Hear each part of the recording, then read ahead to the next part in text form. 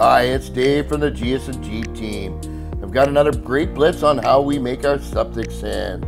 We've got a cat loader feeding our power screen commander with our unscreened septic sand, taking the oversize out from the hopper, transferred straight to our filter screen, and then loaded into our stacker.